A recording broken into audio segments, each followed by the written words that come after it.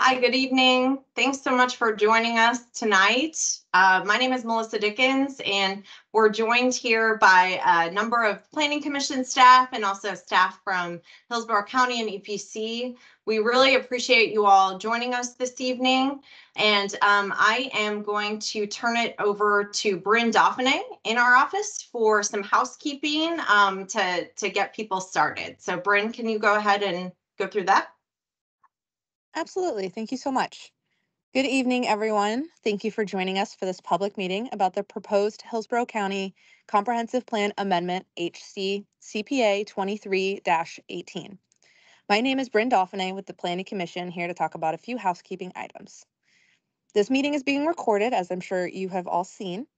We will send a follow-up communication with instructions on where to find the recording and related materials soon online. Microsoft Teams has a number of options that allow you to add live captions, change the language of on-screen materials, adjust high contrast visibility, and more. You'll just want to navigate to the top of your screen where there are 3 dots that say More, and you will find all of those options right there. We understand that this is a topic that has a lot of interest, and we thank you so much for taking the time to be here tonight and ask questions.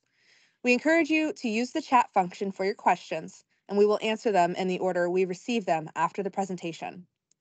Because we have limited time this evening and a great deal of interest in the amendment, we ask that questions and comments be focused on the proposed amendment. We welcome comments on this project and want to make sure we document them and have them all in one place.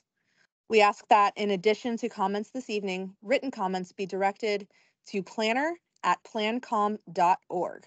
Again, that is planner@plancom.org. This will help us ensure we capture all your comments, are able to review them as a staff group, and can ensure they be included in the agenda packet that goes to the Planning Commission as well as elected officials.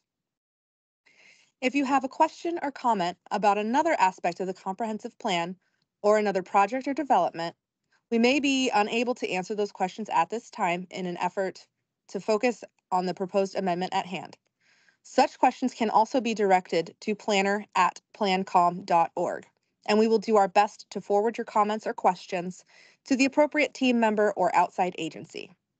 We are here to listen tonight and look forward to going over the amendment, answering your questions, and hearing the community's feedback.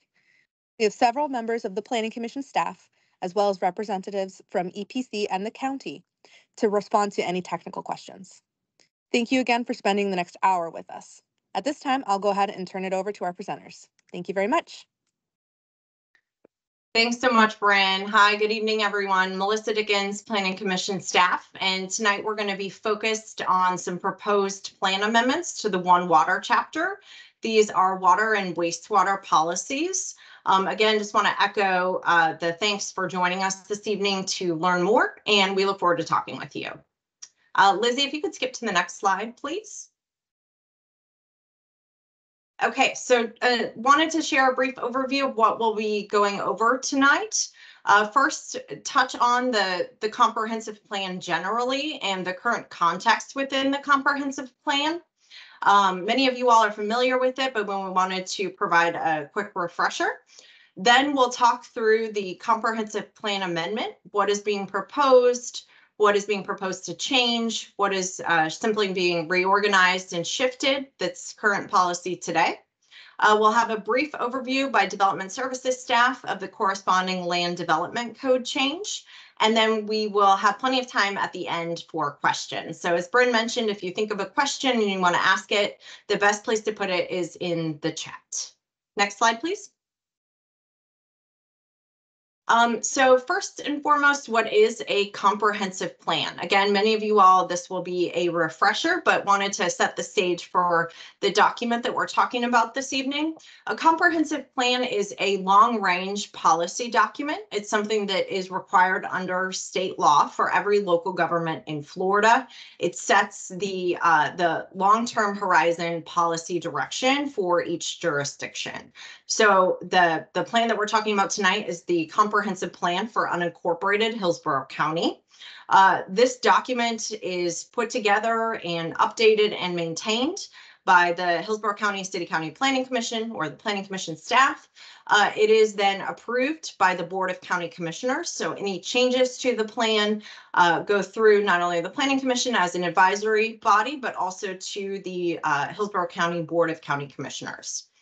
The plan is developed to provide high-level direction, kind of 35,000-foot direction on a variety of different topics. We're talking primarily about water and wastewater this evening, but there are a number of other goals, objectives, and policies throughout the comprehensive plan that address things like land use, environmental considerations, mobility, solid waste, capital projects, pretty much anything that a local government has jurisdiction over, there is a comprehensive plan policy for.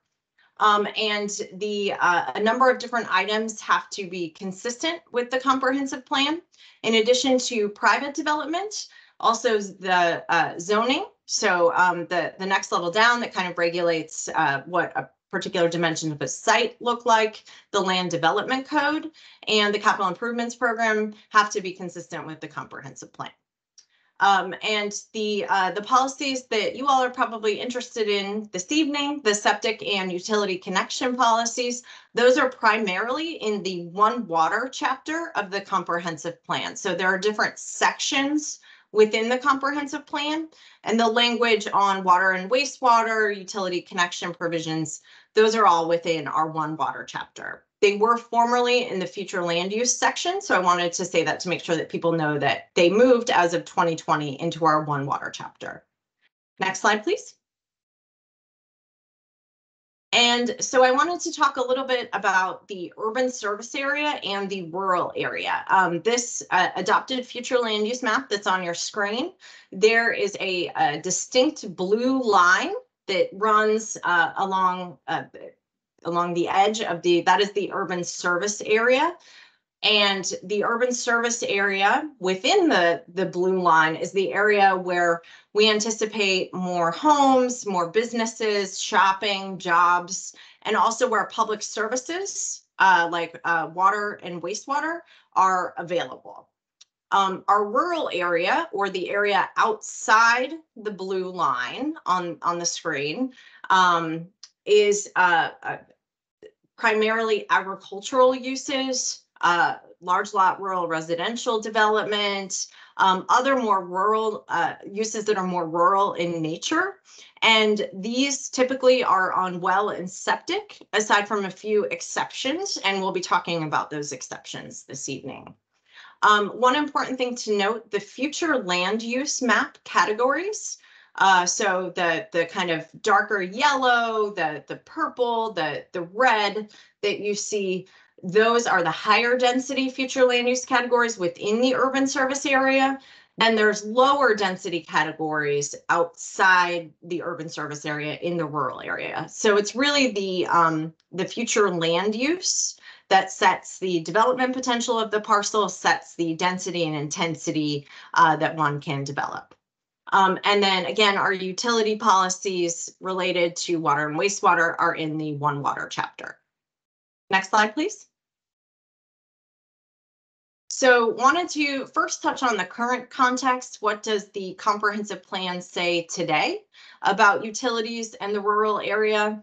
Under One Water Objective 4.3, that's where the language is today, adopted into the comprehensive plan. It outlines the exceptions when water and wastewater would be allowed in the rural area. So those include some of the land uses that are planned villages, if a property has established vested rights, if it was established prior to an urban service area or comprehensive plan, if there is a documented public health hazard, such as someone's well going bad, there's a public school, and then properties that meet really a number of criteria within the wellhead resource protection area or Tampa Bay water wellfield mitigation area. So that's when a line can be extended to meet those purposes. The comprehensive plan today allows connections to existing lines. So if a line is, for example, run for a public health hazard or something that has vested rights, properties that can be any of those exceptions, properties that are immediately adjacent to the line can connect. So they can connect, and essentially it's more in the land development code, but they are allowed one single service connection. And one thing that is important to note, those of you that have been working in the space for a long time, this section has really been updated and added to over time. There have been a number, there's been a number of public and private changes to it, and there's really a need for a revised structure for clarity. So that's one of the big things that we'll be talking about this evening, is we wanted to make it clearer, easier to understand, and easier to tell where things apply, what applies to everything, what applies in certain situations. So you'll see that reorganization in the updated language. Next slide, please. Okay, so wanted to touch on the purpose and intent of this plan amendment. There are a few different purposes of this plan amendment. The first one is addressing adverse impacts of septic tanks. When we were working to develop the One Water chapter back in 2020, it was brought to our attention that sometimes concentrations of septic tanks can cause concerns. There may be a need to further explore how to address septic tanks. That's covered under One Water Policy 5.2.8. And that directs staff to work with the appropriate regulatory agencies on this to look at opportunities for limited wastewater, changes to wastewater policy, and to try to find different ways to address septic. So that's the policy provision within the plan that we're working with today. We are handling that through a couple of different mechanisms that I'll talk through. But overall, the goal is to address adverse impacts of septic tanks. Secondly, we recognize that there occasionally is a need to respond to unique circumstances in the public interest and create more predictability. So occasionally something will come through that, like a library or a park, and a line is need to be run. We wanted to create something that that was predictable and had certain criteria for this. We've also, as I mentioned, reorganized and restructured this section for clarity. I want to be clear that we are retaining the existing components of the comprehensive plan, and the changes would be countywide. There is no removal of specific protections for certain areas, no changes that apply only to one area and not another. This is intended to be for the rural area in its entirety. And I want to thank our partners on this. We've been working on the policy changes, Planning Commission, with support from EPC in Hillsborough County. So just want to recognize the folks that have provided some really good technical feedback. Next slide, please. Okay, so I want to spend a little bit of time on this slide going through the substantive changes. So the first item is 4.3.3A4, and that is all about allowing a utility extension to occur if there is a documented environmental issue. So if septic or an interim wastewater facility is causing an environmental concern that is documented by a regulatory agency, this is one way that we want to help address any impacts from septic tanks. So there would be the ability for a line to be run. That would be under the extension portion of the comprehensive plan. The second proposed change is enabling extensions to minimize concentrations of septic tanks in flood-prone areas. This is typically where there is the greatest risk of having an environmental issue with septic tanks. There are specific criteria outlined for what would constitute the ability to extend this line: distance from the urban service area, density, size, all sorts of things. So I encourage you to take a look at that policy and the criteria. The next policy, 4.3.4A, this, as I mentioned earlier, the properties that are adjacent to, if my arm is the line, I love to do this, then if there's a property that's adjacent, that property today could have one single service connection. This proposed change would enable, if a property is subdivided, to have the parcels within the subdivision served by water and sewer. So it wouldn't just be those parcels that are immediately adjacent to the road, it would be those parcels within the subdivision. A couple of important points to note on that one, that we have put in language that utility infrastructure should not be oversized or constructed for new development. There is no required, or there wouldn't be any allowable, no allowable expansions of the existing infrastructure, or it should not be designed to serve development beyond the adjacent parent parcel. So what's called the parent parcel, the parcel that exists today, the utility infrastructure should be sized just for that parcel. Another change is, again, being able to respond to unique circumstances, providing the ability for the Board of County Commissioners to have a process when there is something in the public interest. There are criteria that we have outlined about how that should be considered, and that's under policy 4.3.5. And then we've added some requirements regarding the sizing of lines and no oversizing, and also considering capacity and technical feasibility. That's something important to note. Again, the reference is 4.3.2A3. And finally, we have updated policy regarding lot sizes on utilities, regarding lot sizes on properties that are adjacent to utilities or served by utilities, and compatibility with the surrounding area.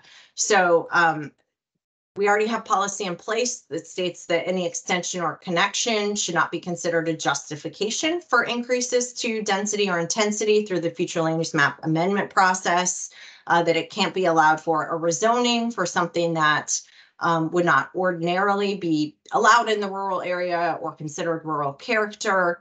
And so this policy we've just added to speak to lot sizes as well. Next slide, please. And I know I am seeing some chats come in. We definitely want to get to your questions. I just wanted to go through the presentation so that everyone could hear the material, and then we will make sure to get to questions. So I do appreciate your patience. HCCPA 2318, the proposed reorganization of the section under this amendment. I wanted to share this so that folks could see how the new section is structured. So before, or what's adopted today, things are kind of a little bit all over the place. It's hard to go back and reference which letter refers to which. And so we have reorganized this to try to make it clearer, to make it easier for the public to use, make it easier for everyone really to understand what the intent is. I'll briefly go through this. First, we have under 4.3.2, the minimum criteria for all potable water and wastewater extensions or connections in the rural area. So this is, if anybody wants to extend or connect, they have to first meet this bare minimum criteria. And this is all about who's responsible for the service. Again, that policy about it not being used as a justification for an increase in density or intensity. The need to meet Hillsborough County technical requirements, that it can't exceed capacity, sizing of lines, and then that the jurisdiction extending lines is Hillsborough County. So that any extension or connection has to meet those specific criteria first. Then there's criteria specifically for extension of water and wastewater lines in the rural area. This includes all of the exceptions that are there today, and also adds in a couple of ones about septic that I mentioned earlier. 4.3.4 is the criteria specifically for connections to existing lines in the rural area. And so that is under its own section. Now that's where you'll see the information about subdivisions. And then 4.3.5 outlines, this is new, this outlines the criteria for our process for the BOCC to consider exceptions in the public interest. Next slide, please. Okay, I think now I'm going to share the screen with Israel. He's going to talk through some of the plans for the corresponding LDC change. Good evening, Israel Monsanto Development Services.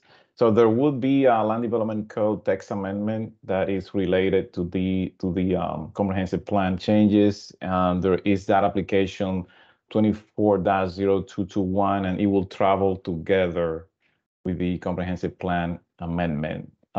Generally speaking, section 4, section of the land development code 40202, which is required determinations for potable water, sanitary sewer, solid waste, stormwater, parks and schools. That section will be amended to reflect the changes of the comprehensive plan. The objectives and goals will be basically codified, and that will be the requirements put on the code. So staff is working on the drafts as this comes along, and we should have a draft ready. Now, again, the same criteria that you will see that Melissa presented will be codified in the land development code language.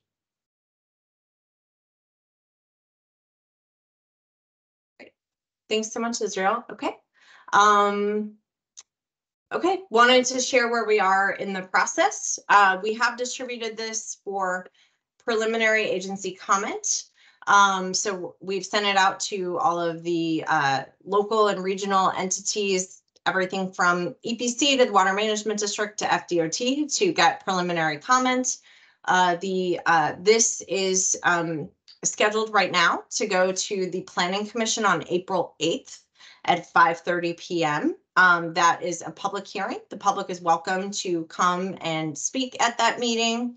And then the Board of County Commissioners transmittal hearing is on May 9th.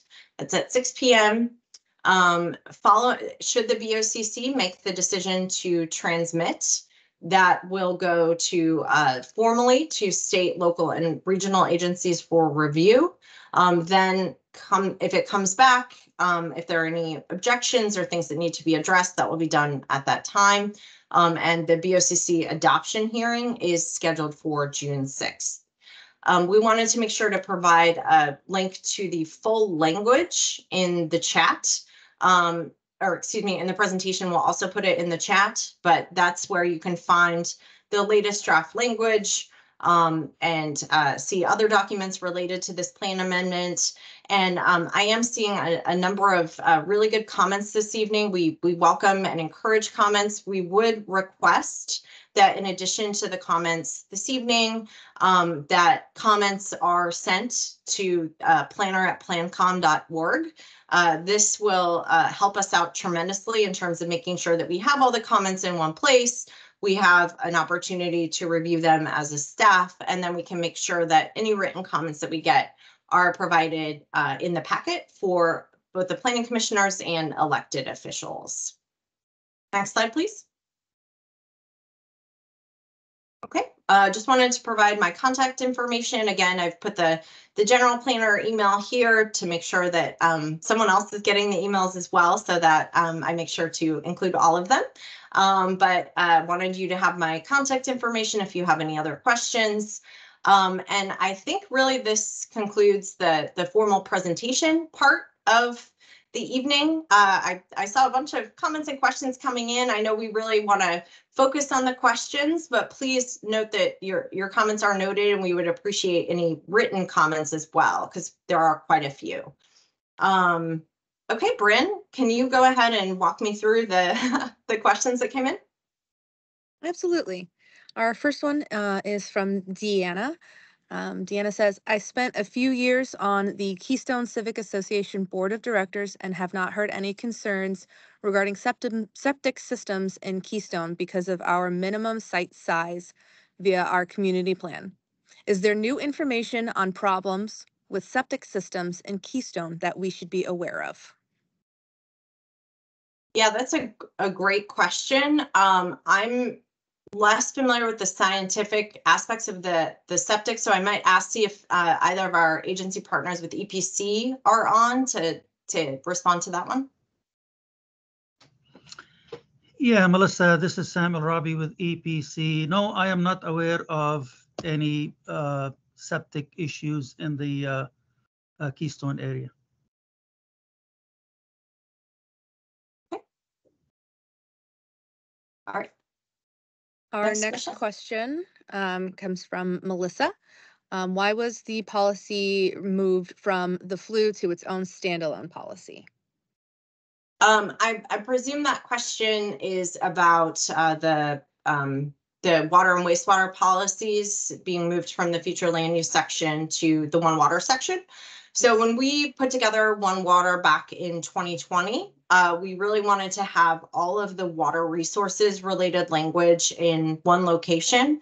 We wanted it to be holistic and integrated and a place, kind of a one-stop shop where people could go to look at any aspect of water or wastewater policy. So in addition to those extension policies being moved, the potable water, wastewater, and stormwater sections were all combined so that everything is in one location. Great, thank you. Our next question comes from Rich and Joyce. What specific proof demonstrates a septic issue with current developments? Well, there would need to be under this provision a documented to meet the criteria of extension. There would need to be a documented environmental hazard. It could be from our friends at EPC, from the Water Management District. There could be a number of different possibilities. So I don't know, Sam, do you have anything to add to that? Well, if the health department could join in and issue a public health hazard or environmental health issue, then that is a consideration. EPC is one agency that could do that. The Department of Environmental Protection, which is now in charge of the issue. So any regulatory agency dealing with septic tank or health related issue can pipe in and document. So it is not the word of a developer coming along and saying, I have a septic tank issue or an adverse impact, potential impact issue, and then the county takes it and runs with it. It has to be documented through a governmental agency dealing with the septic tank issues.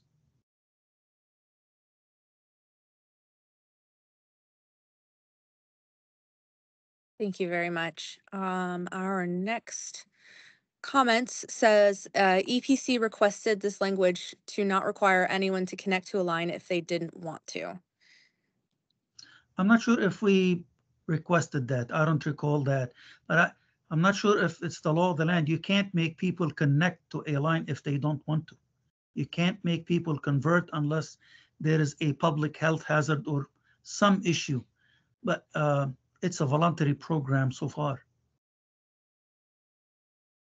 Thank you. I'm just reading through our comments, some great comments in here. I'll go ahead and read off a few of these. We have a comment that public interest should be defined. Almost anything can be used as a justification for public interest. Thank you. I apologize, they're coming in. What about the 65,000 homes already in the service area that are not connected to public services? I'm not sure which project that is specifically. If you want to follow up with an email with more specifics, I can definitely try to get you an answer, but I'm not sure which project that is. But I appreciate the question. Do any of these changes override the Keystone Community Plan? No. The Keystone Community Plan is remaining intact. We're not proposing any changes to the Keystone Community Plan. So that is something that our land use planners are a little more familiar with, but this is separate from that. And how many areas have already been found that need addressed? How many areas are having environmental issues with septic? I presume, Sam, would you be able to chime in on that? Really, in the past, I don't know, couple of decades, they come and go as small entities, individual entities. And this, remember, septic tanks is not a problem. I hope this is not something that may give septic tanks a bad name. 1/3 of the state of Florida is served by septic tanks. Nearly 2.7 million septic tanks are in the state of Florida, which constitutes about 12% of the septic tanks nationwide. In Hillsborough County alone, we have over 125,000 septic tanks. Septic tanks are a good thing, that are needed, are essential. Simply, we cannot sewer and extend lines, utility lines throughout the entire county. It's neither feasible nor practical nor warranted, frankly. The septic tanks, if they are sited properly, designed, constructed properly, and more importantly, if they are maintained properly, they are a good thing. The thing in the state of Florida, Florida is a low-lying state where groundwater table is fairly high. So we don't have a whole lot of clearance in most areas, especially in coastal zones. That's where the problem is. Septic tanks cluster in coastal zones, close to waters. If they are not maintained properly, they tend to leak. Leaking, typically they feed nutrients, which feeds algae blooms, and we have a problem statewide in that every summer. Or they also leak contaminants like bacteria. The state of Florida provides 90% of its potable water, drinking water, to the residents of the state from groundwaters. To the extent the state can and locals can protect groundwaters, that is the focus. My understanding, this new one water here modification, the objective is still to limit, the public water lines and wastewater lines in rural areas. That is still the objective. The exception is within close proximity to the service area of the rural of the county. If there is an entity that has an issue with septic tanks, public health issue, I mean, there are very few and far between. There's not many, but this is here to address it if they do come across. I recall Coronet Industry, with the residents around there outside the service area, they were provided by potable water by the state for an extended period of time, simply because contamination of the ground.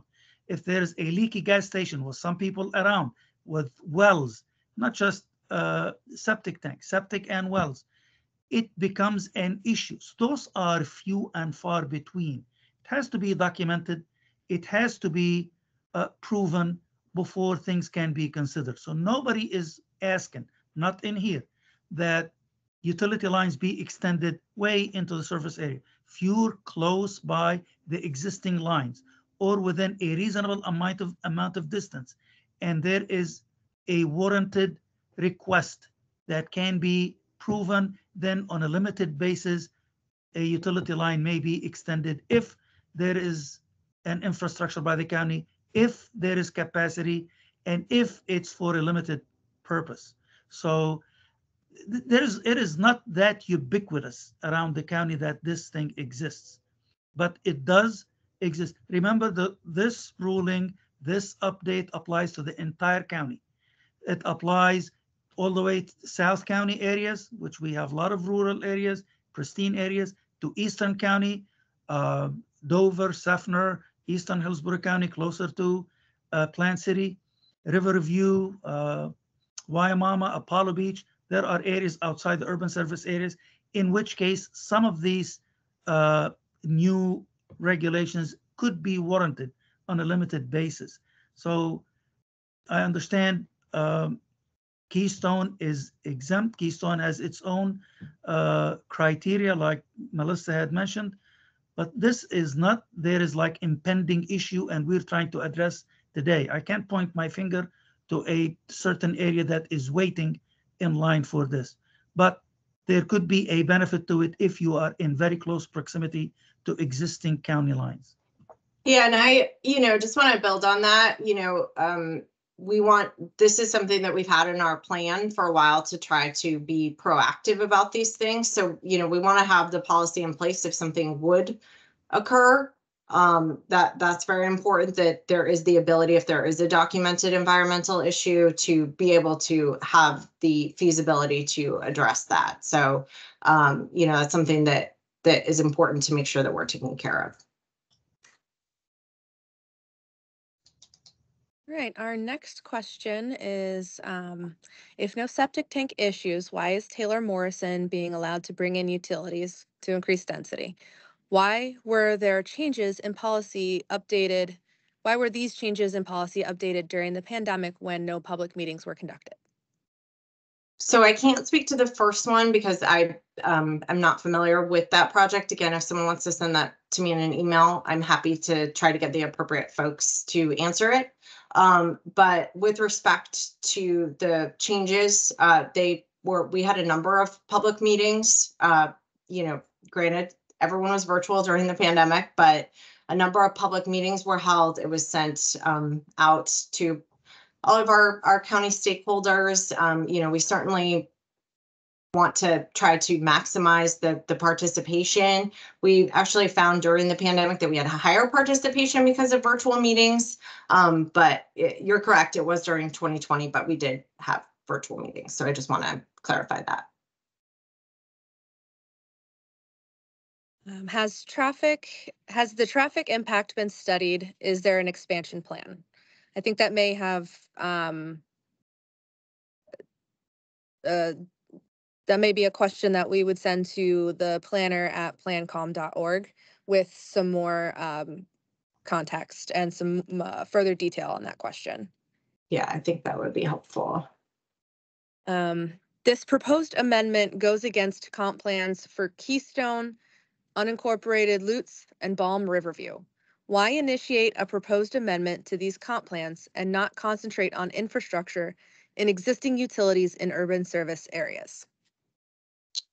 Yeah, so that's a great question. We have policy in place today that addresses trying to have more infrastructure and services within the urban service area. We have some policy within the One Water chapter as well that speaks to increasing utilization of existing infrastructure, of trying to connect folks within the urban service area, septic to sewer. So that is a focus of the comprehensive plan today. Now we're trying to work on the other policy direction that direct us to minimize the adverse impacts to septic tanks. Another question says, I lived in an unincorporated area years ago. The language in this was used to push city sewer and water. How are we assured this is not the final intent? I mean, I hope that everyone will take a look at the policies. The changes really are focused on the 4 key areas that I mentioned earlier about addressing an adverse environmental condition that exists, minimizing the concentration of septic tanks, the change to properties that are adjacent, and then the exceptions process. We certainly recognize that protecting the rural areas is a priority for Hillsborough County. It's something that is outlined in multiple sections of our comprehensive plan, and our land use section really speaks to the One Water chapter is about water, wastewater, and utilities, and then the development and the density and intensity are governed by the future land use section. Our next question is, I think residents of Keystone have a concern that this will allow more density building here in Keystone. It is already happening with the Taylor Morrison project on Patterson Road. Can you address this concern? Certainly. So again, I can't speak to that project, but I can speak to, I would point everyone to the policy in the plan that talks about this. That is for reference 4.3.2A2. And that talks about how extension or connection should not be considered for justification for increases in densities or intensities through the future land use map amendment process. It also states that because utilities are in place, this should not be used as a basis for a rezoning to allow uses or lot sizes that would be incompatible with the rural area. So our intent is to retain the land use protections for the rural area and, keep those in place. We certainly have a longstanding commitment to protecting the rural areas in Hillsborough County, and that is reflected on the future land use map as well. This question is related to something that I believe it was Sam said earlier, as he was talking about proven instances of issues. It says, you are saying proven. How was the subdivision approved if the permits were not granted? I'm sorry. I think that might be something we need to send to our email.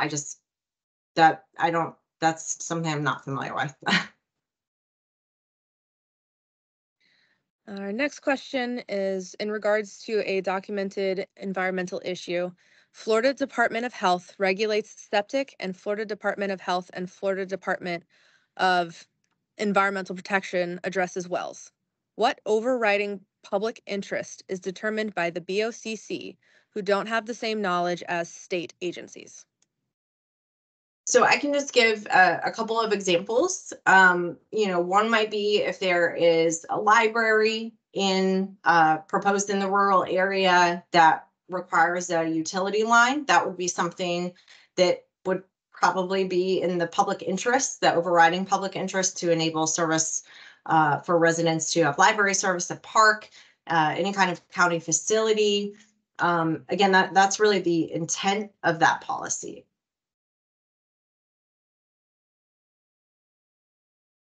We did have a listener interested in, as we talked about, the Taylor Morrison development, and we had mentioned that we are not familiar with the development in and of itself. They would like to know why we are not familiar with this.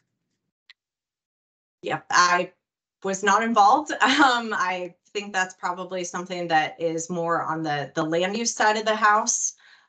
So certainly if you have a question, I'd be happy to, send that to you, but I'm not the best person to answer specifics on that. I focus on water and wastewater specifically within the comp plan. We are currently out of questions. We do have a number of very good comments in our comment section. Please note, Lizzie also put in the comment section in the chat. As a reminder, please send all comments to planner@plancom.org by March 11th to be included in public comment in the packet. And she also added in the link where you can find the plan amendment language for your review. Do we have any further questions?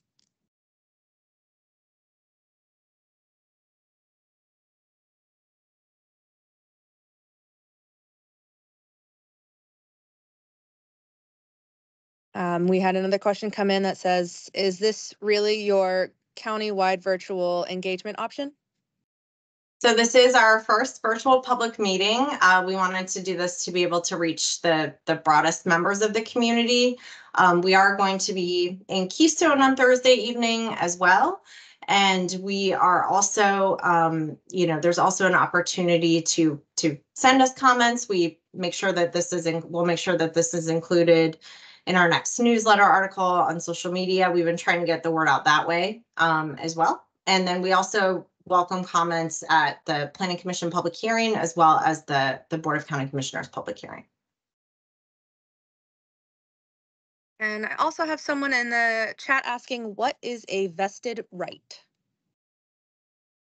Sure, so that probably needs an attorney to formally define that for me. It's kind of a legal term, so I really defer the official definition to the attorneys, but it's essentially if something was in existence or had development rights prior to a certain regulation being enacted. That's my understanding of it. But again, I would probably need an attorney for a formal definition.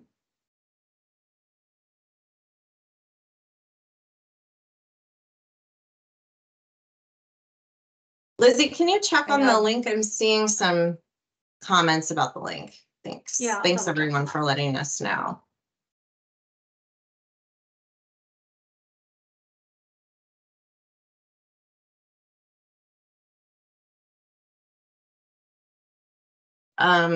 I'm seeing the chats now coming live. So the copy of the presentation. So we will post that on our website, and we'll follow up with an email with this presentation and also the recording as well.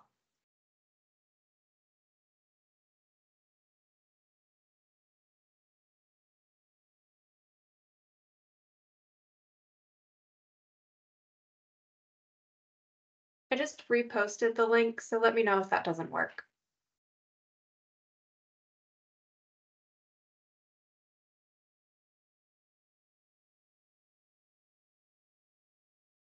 It doesn't work. Okay.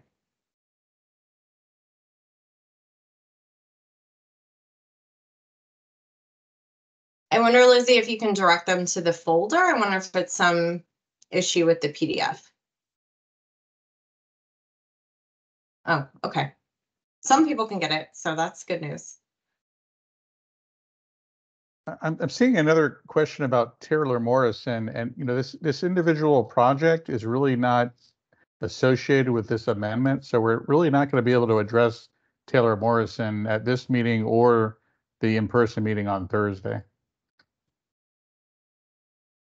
I would like to mention, though, in regards to that, you are still very welcome to email planner@plancom.org. Because it is a little bit of a different relation, we are happy to try to get someone on our land use side or someone outside of the agency that is more familiar with it to get you an answer or get you in touch with somebody who's more familiar with it. Thanks. And Bryn, I see a raised hand. Lionel, can we unmute the person with the raised hand, please?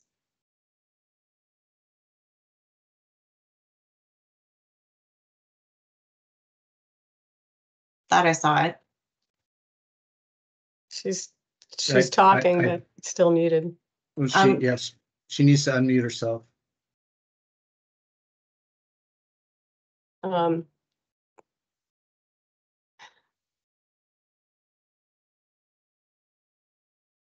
Yeah, Janet, you want to speak? Yeah, it's not me. I mean, the woman who's speaking is not unmuted. I didn't raise my hand. I was just letting her know that she's still muted. But while we're waiting for her to get unmuted, I would like to say there are real life examples where there are environmental issues. Ladera, which is right across from Idlewild, is a perfect example, which was around a bunch of lakes, and it was a wellhead protection area. And this is decades ago, and the infrastructure was across the street. Denise Lane and others from Lutz recommended that would be a good environmental thing to hook up to the water. We also, am I locked up? No, you're fine. Okay. No, we can hear you. Because my screen is like frozen. The other one is, and these are just a couple of examples. When you talk about a special exemption, Strawberry Crest School is outside the urban service area, and they hooked up to that high school in Plant City. Unfortunately, that area is in floodplain, and there are many businesses there, Burger King, McDonald's, 7-Eleven, and they've used their best efforts with vaulting and septic systems, pump outs. But because they're in a low-lying area, they continue to have E. coli issues, wastewater issues, and they're very close to Strawberry Crest. This was documented by the Department of Health many times. So there are, as Sam was saying, these instances where environmentally that makes sense to hook up to an area that's going to continue to have wastewater releases. And we see wastewater releases all the time on a much larger scale, closer to the coast or after rainfalls. But just to let everyone know, Florida does not have a septic program where you have to have your septic pumped out. We have 200 lakes in this county and a lot of major tributaries. Yes, there's a lot of areas in the urban service area that do not have urban service areas but the county, I think, is spending $100 million to retrofit old leaky septic tanks that are currently in the urban service area. So I think from an environmental standpoint, where there's a benefit where it's low-lying surface waters, or like they were saying, there's these special exceptions for or wellhead protection areas or schools or libraries. And there's capacity and the ability to hook up. I think environmentally that does make sense. So I just wanted to make that comment. We had another comment about this Taylor Morrison project and lines that may be put in due to that project. Again, we can talk about, and as we did, as Melissa Dickens explained, under what conditions you can connect to a line, but we can't talk about Taylor Morrison specifically because it's not a project we worked on. But as she explained, what the conditions have to be under the policies to connect to a line in general. Yeah, and I also just, want to clarify that this amendment is not in place yet. So, if there are concerns about a specific project, it was not because of this amendment or as part of this amendment. So I just want to clarify that as well. This amendment has not been approved. We're still very much in listening mode to hear from the community. So I just want to make sure that folks know that too. Thanks. And Melissa, just for clarification, One Water started, or these discussions started back in 2018, correct? There was a lot of discussions before the adoption in 2020. And it has recently, been brought back forward for some, some of these modifications. So it's been discussed for quite a while, I think. And I think it's great that you're going out to the communities and you're meeting with people to talk about, their concerns. But I just wanted, it's not something that started this year. I think our staff has been, and the county and the Department of Health and many stakeholders have been involved for over 5 years. There's the woman is back who wanted to speak. Was she able to be unmuted? She did give us a written comment or a written question, but Okay. Quickly before I get to that one, we did have another one that came in right before her. Are you going to split up meetings by area? I'm in Sefner and rather not trek across town, anything close to me. Yeah, so, we certainly want to be able to be responsive if people would like us to come out and chat with their individual community. The content probably would be very similar, if not almost identical tonight. This is probably the best place to point people to if they have questions. We're going to record this. This will be posted on the website. So I would suggest if folks are interested in having a meeting, we could, refer them to this presentation if they missed part of it. And then, we can talk about how we can best reach other folks who might not have been able to make it or be unable to view the presentation for some reason. Can you talk about the size of subdivisions that might be eligible for this? I believe I read 50 plus was the minimum for eligibility. So for the prevention of septic tank clustering, that would require 20 acres or larger than size within a quarter mile of the urban service area, located within a future land use category that is 1 dwelling unit per acre or greater density. So that's important. A lot of the rural areas are much lower density, so it wouldn't qualify. And then also located within an A or AE flood zone. And then specifically for the connection to existing lines, there's not specific criteria about what size that would be, but that it is connected to the existing lines, or adjacent to the existing lines. All right.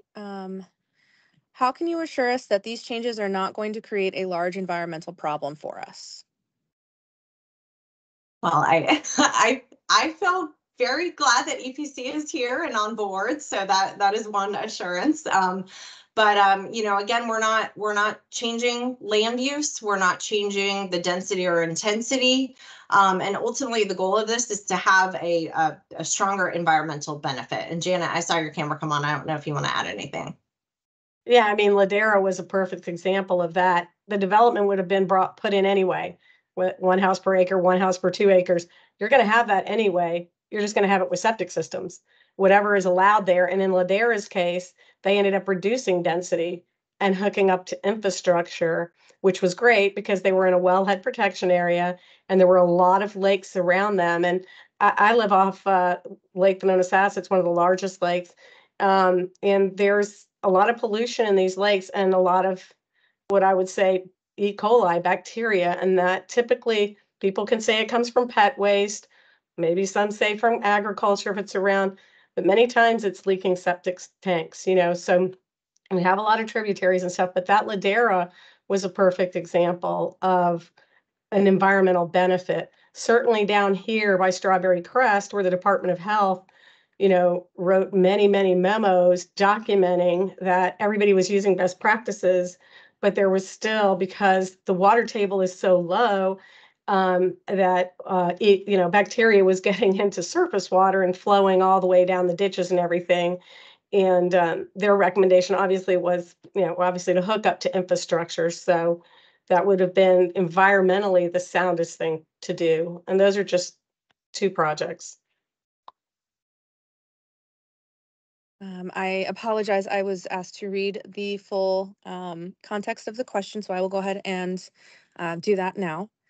Speaking of water, the Taylor Morrison project is the biggest impact full project in the Keystone area in history.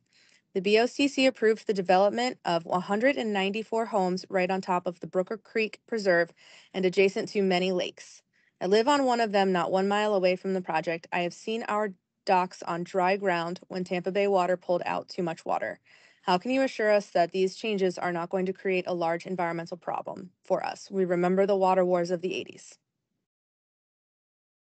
Yeah, so you know, I can talk generally about the One Water chapter. There's other provisions that speak to potable water supply, making sure that the connections of the connections between different types of water are protected and considered in any kind of planning. That's really where the comprehensive plan speaks to anything related to water. It's within the One Water chapter. So not everything from that chapter is what we're discussing tonight, but there are other policy provisions that speak to that.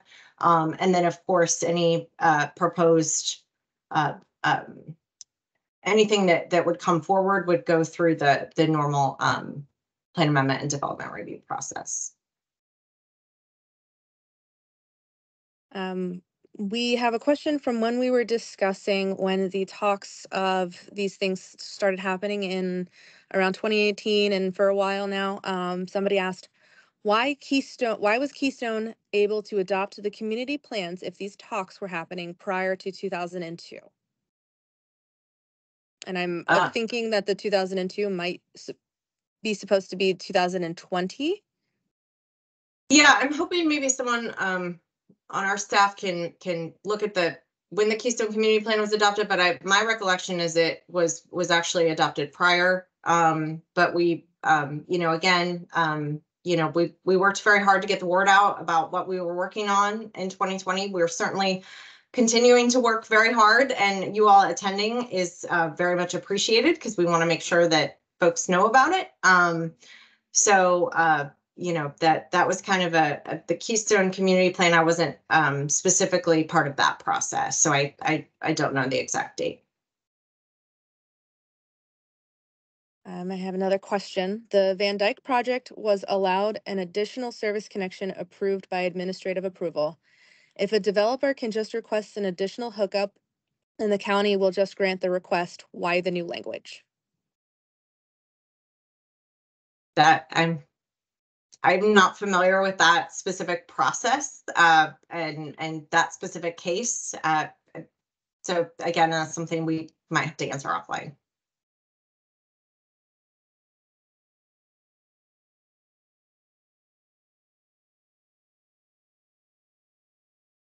All right, again, I'm seeing quite a bit of comments that we are recording for sure. Does anybody have any additional questions at this time?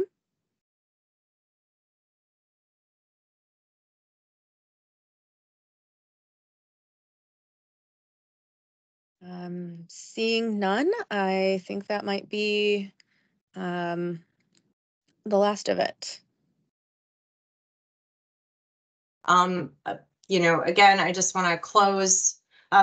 Lizzie, can you scroll back to the dates and the comments screen?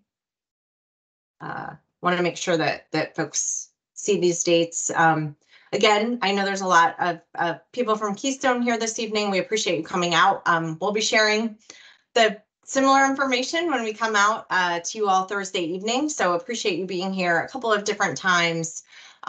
We will be looking at agency comment, looking at comments from the community. So again, if you could please send written comments to planner@plancom.org. That'll be very helpful for us in making sure that we have everything in one place. We can look at it. And we'd like to respectfully request those by March 11th so that we have time as a staff to go through them and see how we can incorporate them. And with that, I just want to thank everyone for being here this evening and, joining us. We really appreciate your time. We appreciate your comments. I know there were too many that we didn't have a chance to read, but they are recorded. They're included in the transcript. We will put all of the comments up on the website as well. And we look forward to meeting you all, some of you in Keystone on Thursday. So thanks so much. Have a great evening.